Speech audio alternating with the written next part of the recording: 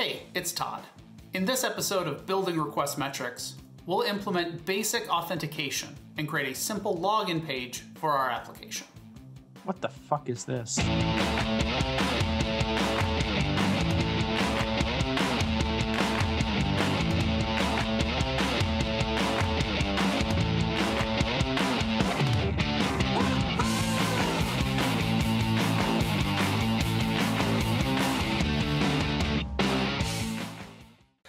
One of the things we wanted to do was create an actual login page. That has a few other implications. So we need, some way to know if the user is logged in, and then some way to kick the user to log in if they request a page that is secured but they are not logged in, right? Which also implies that we're going to need a session. So we'll store whether the user is logged in some kind of session. And if we have time today, we can always do a sign-up page and an admin page as well. But I think the login page is kind of the big thing. So I propose that this is like a secure page because it's very valuable. And so I propose that unless you've logged in, you can't see this page. So I think that if you haven't logged in, which would be just literally typing in, your email address, you should get bounced back to probably log in. I agree. And then we'll have a page there, and we'll make it all work. So we probably need, the first thing that we need to do is probably make a login controller so that we can at least have a page there, maybe. So Todd, one thing that we found by default, so this will work for login, right? Because this is the default convention, right? Yep, exactly. The one thing that is frustrating is by default, because this thing is named index, it expects a view called index, which gets really confusing after a while. So what we typically do is just name the view explicitly. And that way it's a little bit easier to find later on. So instead of having an index.cshtml, we will have a login.cshtml. Okay, makes sense. Empty. We can use a layout page. Have we created a layout? We do have one was created for us, as you may recall, in here. Okay. And so this is the so fresh and so clean. Okay. Maybe for now we just do this, and we'll figure this out. Okay. Later. Okay, so this is going to be our login page. So in theory, if I run this again, I should see, we'll see our home page. That's really crappy. And then I should see this guy. Yep. All right. Yeah, so Todd, to your point, how do we know, it should, right now it's just throwing an exception. So how do we get it to not throw an exception, to just be yep, the user's not authenticated because we haven't figured out how to do that yet. Yeah. So send them to the login page. Let's try putting the startup things they have, because that looks about the simplest startup we could possibly have, right? So I'm going to do this for now. Yeah. Yep. Okay, so I wouldn't say this is better, to be honest. Well, and actually, so really the only difference between what we had and their thing, I feel like this is actually... Yeah, so what's that thing, defaults? Is that his, or is that... Let's see. That is a Microsoft Authentication cookies default. Okay, what is that thing? And what is he? Cookies. Good. Okay, and he's got a login path. Okay, logout parameter, return URL. Okay. Sure. So then, let's just not configure that, but that's where we want to go. All right, Yep. and so then down here, he has both of these. Do you want both or just what? Let's do both, I guess. Because he already had that, so... Now what order? Because I forget, it was saying the order matters. He had authentication first. Okay. So let's try this and see. I have build errors, huh? Where did I jack that up? I was playing with this attribute, and that was not... So that should...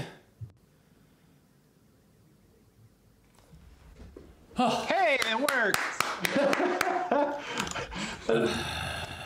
All right, so now we got to log in. Okay, so We've done the proper incantation. Jibus, man. Okay, so the login controller. All right.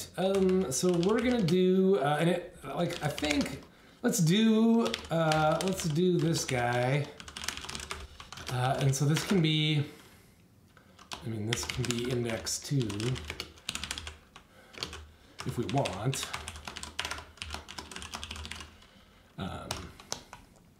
And this can actually just be. This is what Jordan and I used to do a lot of. Just so that way, like, we had like a reasonable name here. I like that. I think that's better. Okay. So I'll just do. And then I like explicit. And then this can be just I don't know if HTTP GET matters, but okay. So we've got an email address. So the first thing we probably want to do is get a user, right? And we can do that from our user service. Well, I think maybe we could trim this down if we just assume that whatever is passed to us right now is correct. And let's see if we can just log the user in. But I mean, literally it's this, right? And so now we've got the user. And so if we go back to their example, I'm going to copy this whole thing. Now this part, I assume, is not the simplest it can be, because like he's got all this stuff. Yeah, Do so we really need all this stuff? So let's take it for now, and let's just see what we can do here. So we'll just say if user equals null, return this dot redirect. Right. Okay. And we can just do. Why do you redirect instead of just returning the login view? Because it's a post, so you want to do the like post redirect loop. Because if you just return it here and they reload the page, it'll resubmit the form. Okay. Remember that old school like, do not resubmit this form. Like, are you sure you want to do that's kind of. Also, it's also conveniently lazy because then if there's any logic in the other controller or action, he can do all that logic again with you, right? Like you could like fetch some model or something. Great. Okay, so now so I think where the rubber meets the road is this guy. So we've got sign in async. What does he need? He needs a scheme. He's got some overloads. So this one is a scheme, a principal, and some props. We can do it with just a principal and some props. We can do it with a scheme and a principal only. So it looks like you need a principal for sure. So let's try the principal one. That'd be exciting. Well, I feel like we should probably use this default guy here because they seem to be using this guy everywhere. So we need a new claims principal. So what is the least thing that we can pass him? So we could pass him an identity if we hated ourselves. Principal, a list of identities, new principal, or a binary reader, which is out of all the things. So let's make an empty one. Is he making that above? Where is he getting that from? He gets it from the claims identity, which he makes here, which is a list of claims, and apparently this authentication scheme. So probably we'll have to put something like the email address, because we'll need to know at some point. Well, maybe not. So is this like his session? I think it's gonna stuff it in session. Okay. Like, why is he putting all these properties in it? Or maybe he's gonna stuff it in a cookie. Well, let's put nothing in it. I want to see if that works. Okay. So you just want to do just like empty claims principal. Just an empty claims principal and no auth properties. Is that a thing we can do? I don't know. Let's get rid of all this nonsense. And then let's just do. Well, I don't know why. So we'll leave that guy. We're gonna comment all this stuff up for now. All right, good enough? Yeah. Sure, let's try. Well, and of course this isn't gonna work because folks, we don't have a form. We don't have a form. And we do have a form, it's just in the wrong place now. We gotta get it moved. Yeah. So here was our awesome handy dandy login form, and we'll put him over here. He's a post, he's an email. Okay, so let's see where this explodes. Sign in async when principal identity equals null is not allowed. So the identity is null inside the principal. So identity is required. So well, at least in the way we've got it set up, right? Yeah. Maybe we've configured it that way. But I mean, we do want an identity, I think. So that doesn't seem onerous. So let's go here. What is the minimum thing we can do for this guy? Let's start at 1. Okay, authentication type. The binary reader is really interesting. They really... okay, we got some claims. I think we should just put some claims in here. Now, which identity did it want? An I identity, right? There's a claims identity? Where does he put that claims identity? Is that what he's passed in, or does he put that inside other thing? He puts it in the claims principal. All right. So how about, because we don't really know what we're doing, how Just about... put the email, right? Yeah, how about we do this, and then we can do... Right, and then we can get rid of this nonsense. So there's our claims. We've got a claims identity, and we're going to pass him in here. Yeah. Okay. Round 2. Or 7. Yeah, okay. Boom! Oh, awesome! So, how do we get the users? So actually, first things first, let's see. What do we have for cookies here? Cookies. Yeah, because... Oh. What does that mean? ASP.NET Core cookies. I bet this is the session cookie. Yeah.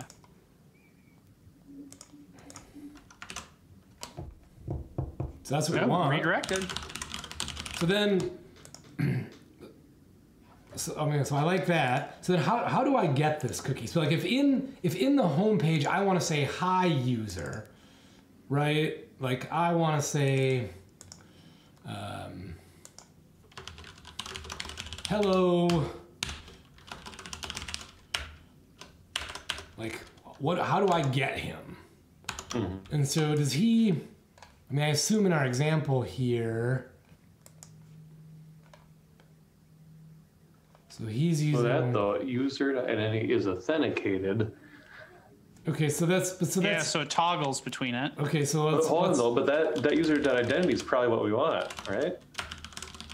Yeah, so where did he get that thing?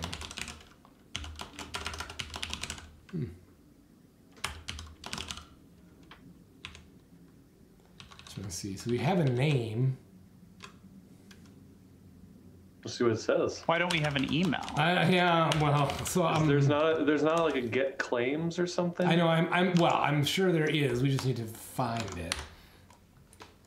So am I still logged in? How the hell does it know that?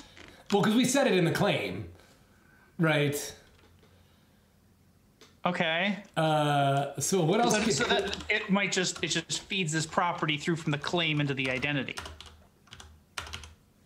Well, here we go. Oh, there's here we a claim. Go. So that it hangs out off of. Okay, so we can do find all, has claim, find first. Like, can I do string type?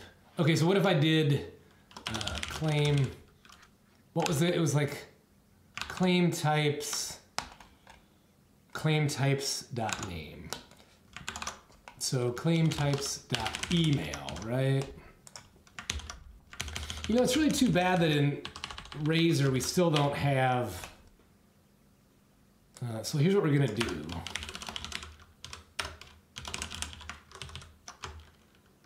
Just so we can like have some friggin' IntelliSense. So we do this dot user dot find first claim types email. Right, so if I do that, we should see the email. Well, claim types is a... Is he... Enu? I think he's a string. Yeah. Well, it found the claim, but you need like the claim value. Oh, you want your something. claim's an object, so you got to do dot. Like, no. No, like after that. After that. No. Go back. You had it. Okay. Put the thing you had. After the parenthesis. Now you have a find first. You need to. That's an object, probably. Okay. Dot value. Oh. Okay, so that's not the worst. Yeah, like for using the correct thing, it could have been worse, I guess. Can we? Maybe this is like a minutia detail, but how do we change the name of that cookie?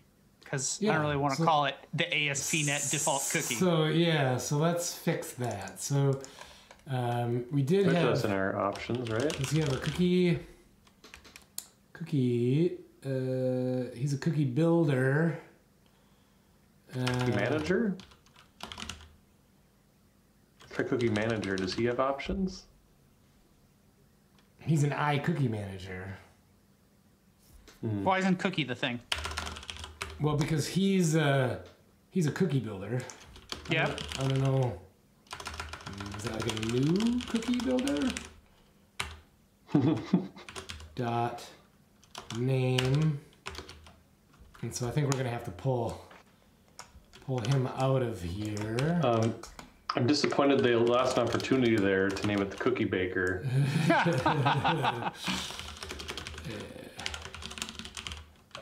I don't know. For now, is that okay?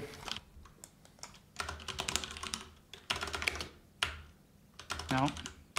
Cookies? Because this had cookies, right? Oh.